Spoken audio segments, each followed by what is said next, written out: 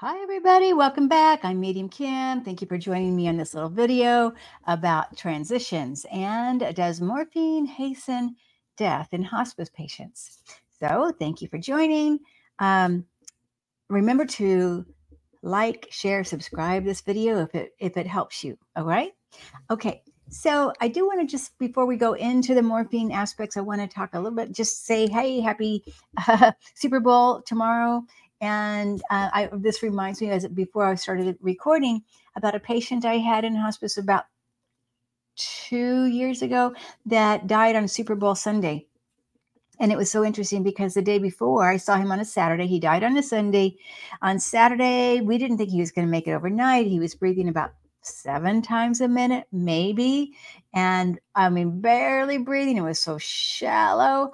And I don't know. They were just like, why is he still here? Why is he still here? And the family said, well, he loves Super Bowl. So we thought, okay, he's waiting for the game.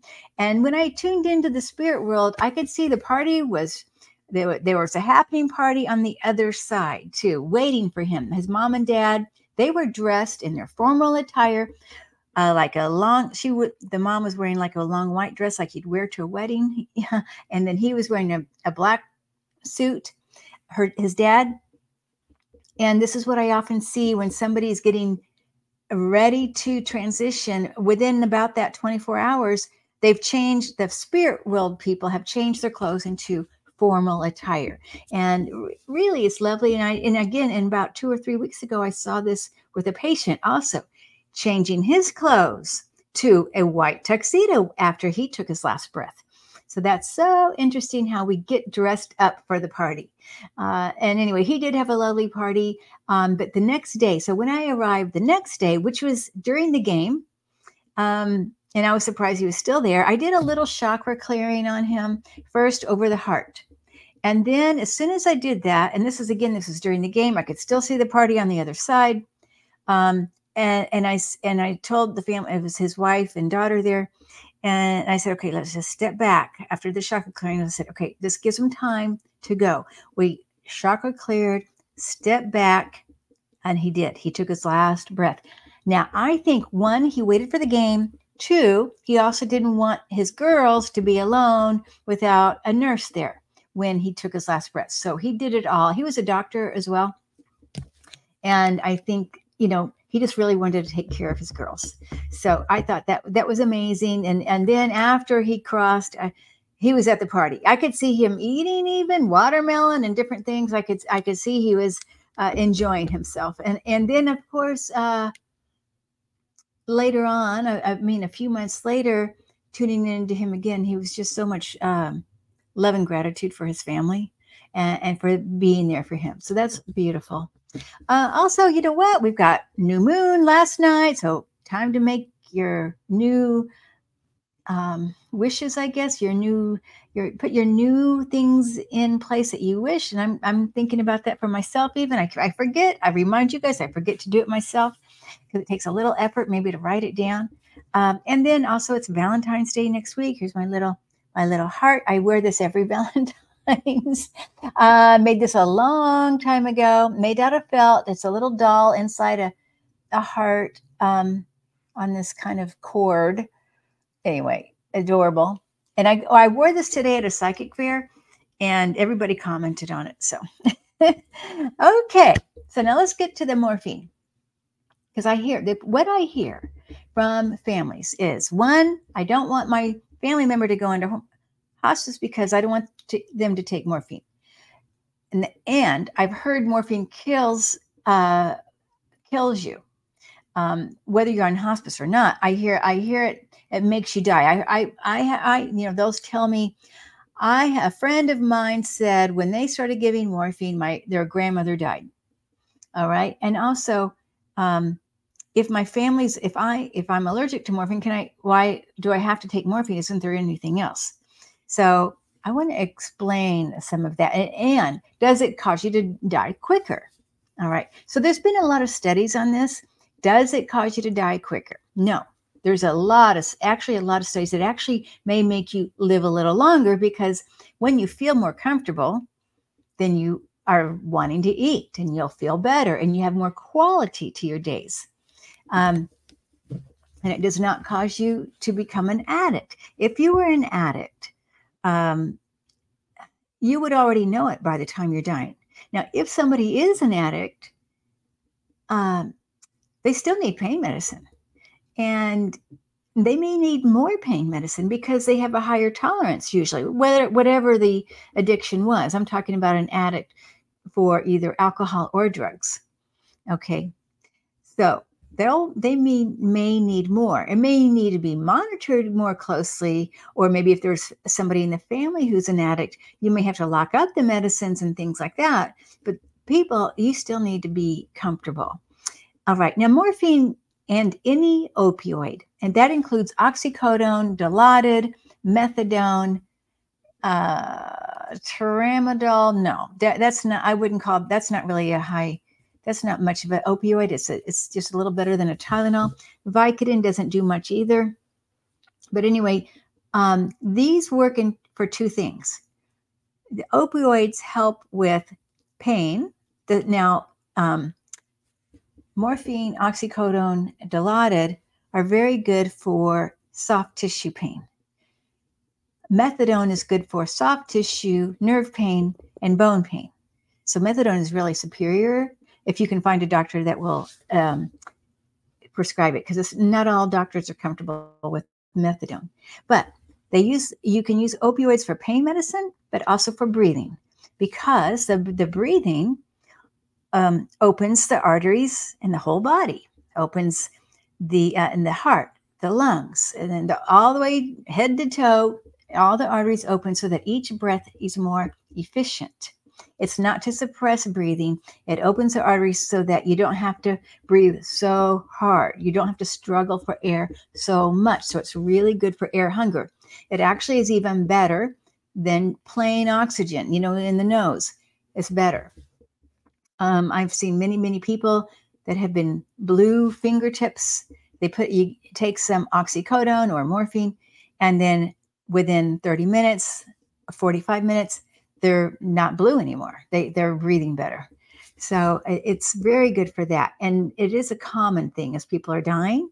One, to have pain, and two, to be short of breath. Now, pain it could be from your diagnosis, like cancer pain with tumor size increasing or cancer spreading. It's just going to cause pain. It could also be from just being in bed. If you can imagine sitting in an airplane for, days and you can't get up, you're going to be in pain. It's kind of painful. So just being in bed is kind of painful. Even though you're being moved around and repositioning, it can still be painful. So, morphine is for that, as well as the breathing.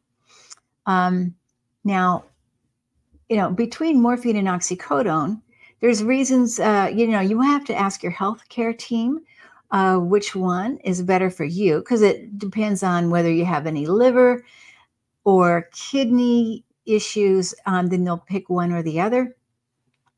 Oxycodone is actually stronger than morphine. Even though what we hear about is morphine, because it comes in liquid and it's easy because you can do, small amounts, 6 drops. Usually it's a 20 milligram per mil, and 6 drops in that 0.25 ml is a small amount. Now, oxycodone used to come in liquid, not anymore. Or maybe if it does, it's extraordinarily expensive. I think it's $300. I don't know when they stopped making it, or a long time ago. A few years ago, it was like $300 a small little bottle. So that's not, I don't even know if it's made anymore. Okay.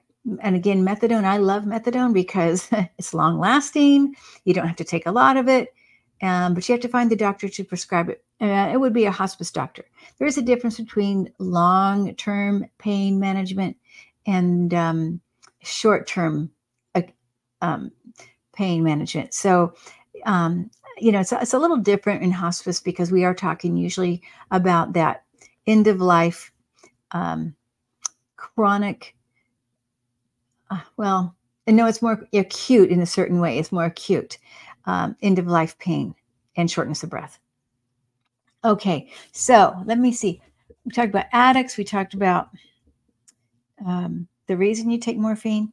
And does it cause you to die faster? Because the misconception is, I hear this, well, my friend's grandmother, when they started morphine, she died. Now, you have to remember, she probably was already dying, and then they used morphine to help with the breathing or the pain. It's not to cause somebody to die faster. Hospice philosophy is not to hasten or to prolong, not to hasten death or to prolong life. It does neither. It's just the purpose is to bring more comfort, more quality to your days, not more days. Okay, to more comfort, so more quality to whatever days you have left. That is what the goal of hospice is.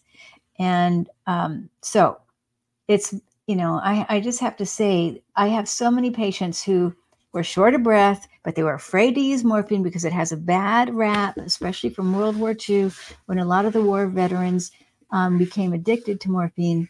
So people still remember that. And so they don't want to take it. But when they actually finally do take it, they're like, why didn't I take it before? Because it really helped their breathing. I see, it doesn't matter what kind of lung disease, usually it does help with the breathing. So in other words, you don't have to wait till your last few days to take morphine. You can take it early on in the hospice program, because it does help with the breathing. Very good for emphysema or COPD or end-stage heart disease. All right. So now I know I'm getting a little technical, but remember, ask your providers what would be best for you. But it does not hasten death. Okay. Because we use a small amount. And usually we titrate small and then go up as needed. And also morphine is a short acting medicine. So even if you have to, you just have to see, because it will only stay in the system for 2 to 4 hours, the short acting medicine. Okay. The immediate release. All right. I don't know if there's anything else I can think of right now. I just want you to know it's not to hasten death. That's really the bottom line here. And it is to make you more comfortable. And if you have an allergy to morphine, you may use Dilaudid or oxycodone, or again, my favorite is methadone. So because it works on the nerve pain, which we often forget, the nerve pain and also the bone pain. So many cancers now affect the bone, it has spread to the bone. And morphine doesn't do that much for bone pain or oxycodone, none of those. Okay. So anyway, I hope this has made some difference in your life. And if it has, and if you know somebody who might benefit from this, please like and share this video. It'd be awesome. And subscribe, of course. I don't ever say that, and I'm going to have to start saying it, I guess. And tomorrow, I'm bringing Sharon Sananda on, and we're talking about astral body and out-of-body experiences. So I hope you look forward to that, and I will see you very soon. Bye-bye, everybody.